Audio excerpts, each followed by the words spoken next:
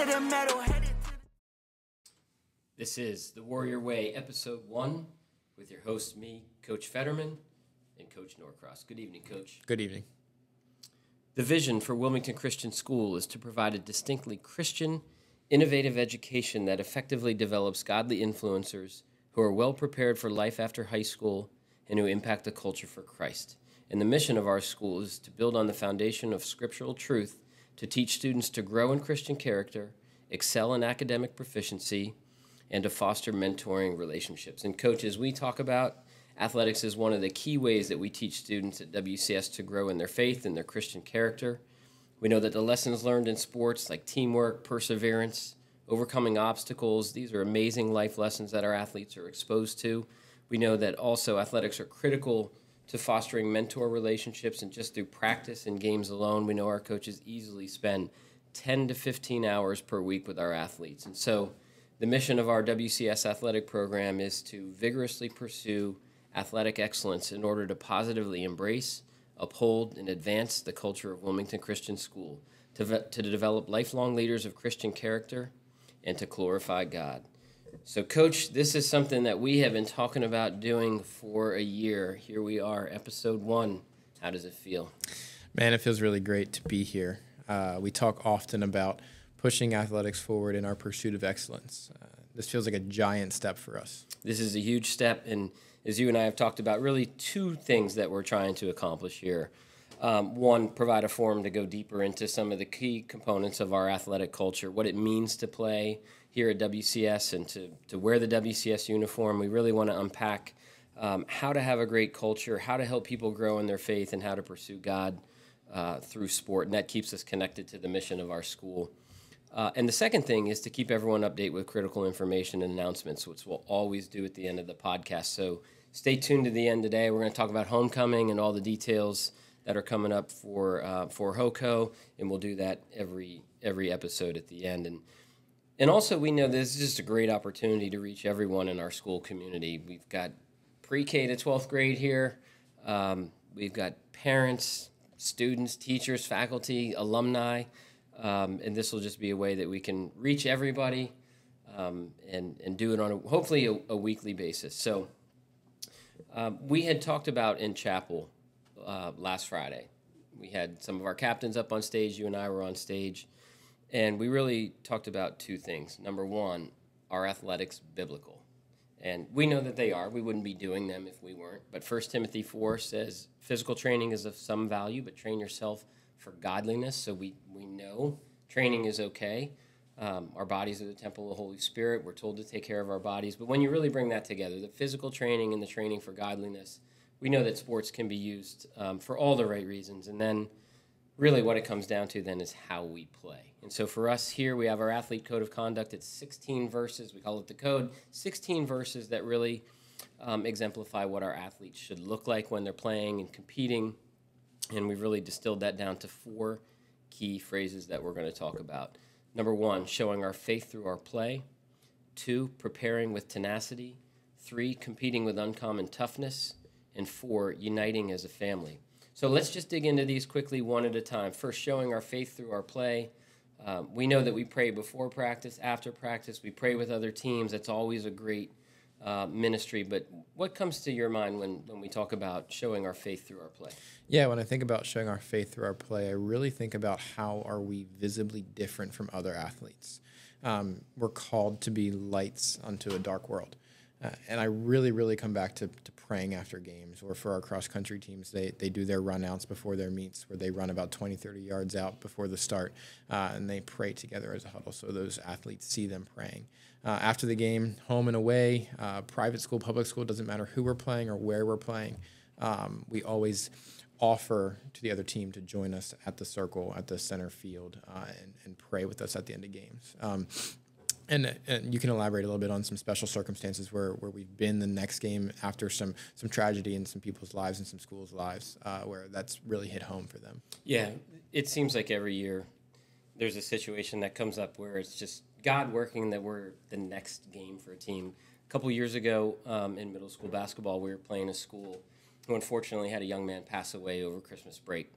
And came back from Christmas break. The season picked up again, and we were their first game.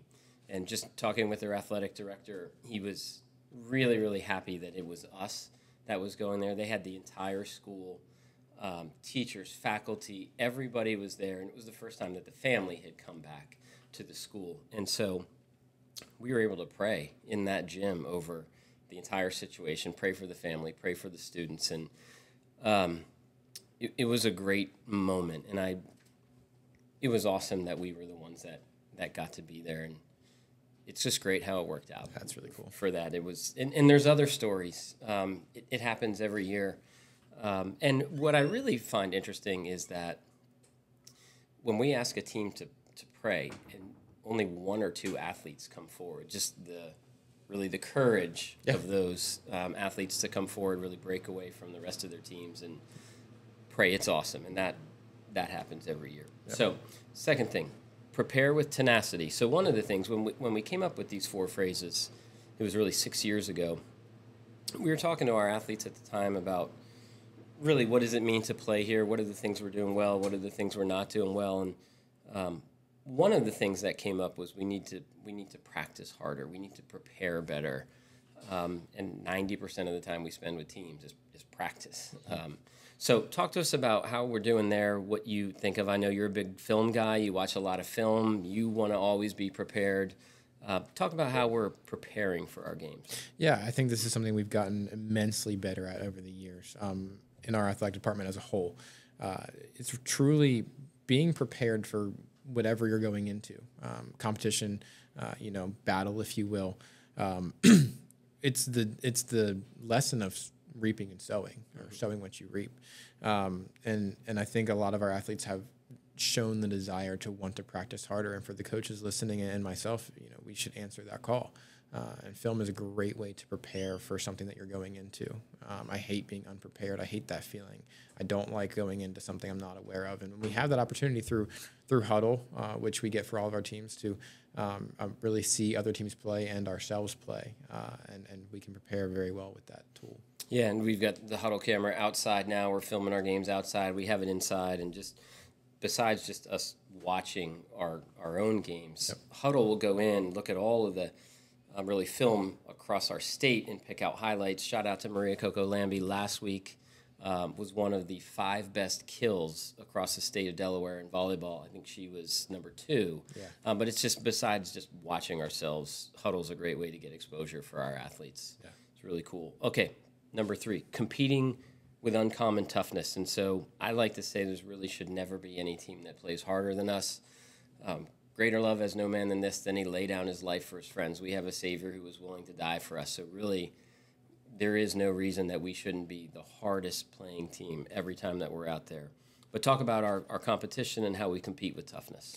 Yeah, I mean, we all play for a higher purpose. We play to glorify God. And there's actually a little bit of an athletic and competitive advantage within that, where we have the ability to play for something more than just ourselves. And that should push us to want to play as hard as we can. We never want to cut God short of the glory that he's due. And we can do that by playing to our hardest capability at all times. Yep, agreed. And the 4th one, unite as family. So when we did this, again, a number of years ago, what the athletes said is they want to be able to watch each other play. They want to support each other in the way, watching games, being at games.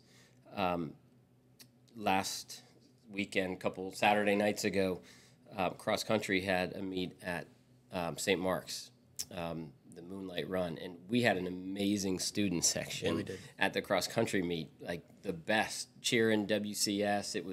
It was awesome, and that was really cool to see our student body go out and support cross country. But we're really getting good at supporting all of the sports here. So when we talk about uniting as family, what do you think of? Yeah, and back to that cross country meet, from what the athletes said afterwards, like they got a massive boost from our students and parents and faculty that were there to support them. They ran better, and it showed as our girls came second in the varsity meet at that meet. For for athletics at WCS, paramount for our school culture, our spirit, and our sense of belonging. Having something that you belong to, right, that's bigger than just yourself is important for us. It enhances the athletic experience, and the more that we unite as a family, the better that we will become at that. I'm very excited to see how our students unite this coming weekend for our homecoming games. Yeah, homecoming is huge. Let's transition into that and the announcements. And this is my 6th year here as the athletic director, and I can tell you the most fun that I've had has been at the homecoming, particularly the homecoming volleyball games. Our student section, I think, is as good as anyone in the state. The stuff that we do on homecoming volleyball night is amazing, and so, Warrior Nation, we're looking for you to come out this Friday night. Everybody's got games this week, Monday through Thursday, so let's take care of what we need to with the games during the week, but let's talk about homecoming specifically when we get to Friday, Saturday. So there's going to be Spirit Week. Well, first, let me say, if you don't have a homecoming date and you don't have a ticket, hurry up. Tickets are $10. The dance is Saturday night, but we have Spirit, really dress-down days and Spirit Week each day of the week. So Monday is Flannel Day for the high school only. Tuesday, October 1st, is an all-school dress-down day for $2. Wednesday, the 2nd, is the luau dress-up theme for high school only. On Thursday, October 3rd, we'll have our pep rally, which is always a great time to practice the stuff we're going to do Friday night at the game. So pep rally Thursday, and that's warrior wear theme for Thursday. Friday, homecoming T-shirt day. So the T-shirts are in. Blackout this year, so everything's going to be black. The T-shirts are black. They'll be on sale for $15. We're going to sell them before school in the lobby. We'll sell them at lunch. But on Friday, wear your homecoming T-shirt. Wear it to the game. It's going to be awesome. One thing I just want to say about Friday, though, our 7th and 8th graders are going to be on field trips Thursday and Friday, and that's like 60 rowdy middle schoolers that we need at the game Friday night and Saturday. So 7th and 8th graders and parents, you'll be back from your trips in time. Go home, take a nap, whatever you need to do, come back. But we need to pack this place, and the middle schoolers are a huge part. Yeah, we need them. What we do. We got to have the 7th and 8th graders here. 6th graders, it's mandatory. We'll see you there. Let's talk about just the schedule for the rest of what's going on. So October 4th is Friday, so food trucks from 4 to 7 p.m., JV volleyball's at 4:15. Everybody come out and support JV volleyball, get some food. Varsity volleyball will be at 5:30 p.m., and then there's a bonfire after the varsity volleyball game ends. That'll be out in the parking lot. So that's Friday. Saturday morning, for the guys and the young men, there's a WCS prayer gathering that'll be in the lobby at 9 a.m. on Saturday. There'll be food trucks on Saturday from 11 to 2.